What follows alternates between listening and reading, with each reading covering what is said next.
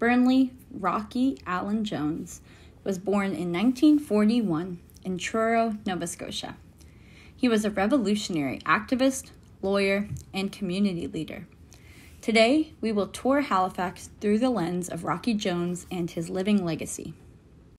What you see now is the Memorial Park covering a small section of what used to be Africville, a historically Black community in Halifax.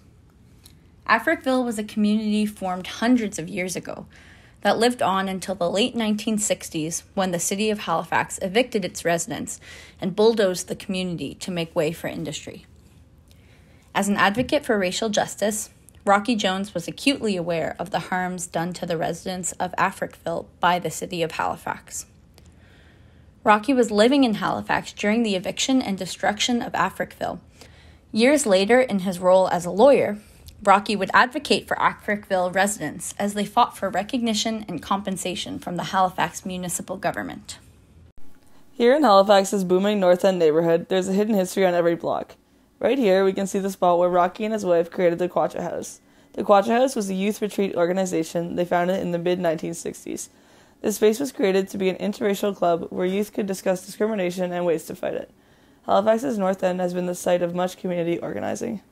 In 1968, the Halifax North Library on Scotian Street was the site of the largest Black political organization in Canada up to that time.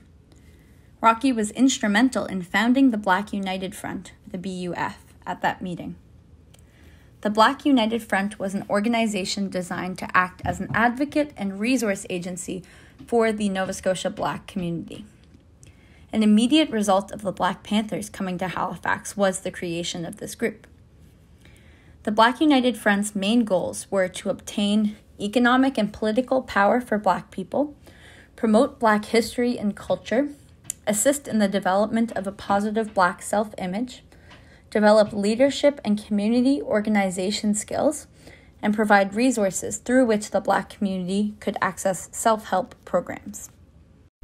Throughout its roughly 20-year tenure, the BUF assisted the Black community of Halifax by creating job-finding programs, assisting in housing projects, helping secure water access, providing legal aid, and much more. Part of what these Black communities struggled with was a forced isolation, both from each other and from the municipality. What the BUF did to counter that was to create several newspapers and newsletters that would circulate in the communities to inform the masses of the progress being fought for and upcoming events and programs. Halifax's North End has been the home of a large Black community ever since the destruction of Africville, when many of the displaced were relocated to the North End public housing projects, namely Mulgrave Park and Uniacke Square. Scotian Street has been a part of Black Nova Scotian history, and if you look closely when you walk down the street, you can start to see every layer of that history. Rocky Jones passed away in 2013 at the age of 71. We could not locate his resting place, but we know that his memorial service took place in Truro, where he grew up. While we could not find Rocky's grave, we hope that in burial he receives the recognition he deserved as a foundational Black Nova Scotian activist and lawyer. Here at Camp Hill Cemetery, we see memorialized other prominent Black activists of the time, including Viola Desmond, who fought segregation in New Glasgow and beyond, and Rocky's ex-wife Joan, who worked alongside Rocky in the fight for racial justice in Nova Scotia. Rocky Jones's legacy will continue through the programs he implemented here at Dalhousie University to aid the Black and Indigenous student community. Rocky strived to help others facing similar racial injustices to what he had suffered.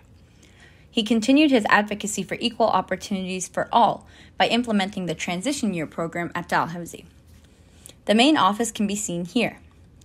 This was created to aid those who would otherwise be faced with difficulties to pursue a university education, primarily those who are Black and Indigenous and former youth in care. It provides students with skills to better prepare them for university life and university educational content. Rocky created and planned this initiative while still completing an undergraduate program himself. Over 1,000 students have been helped by this program since its debut in the 1970s.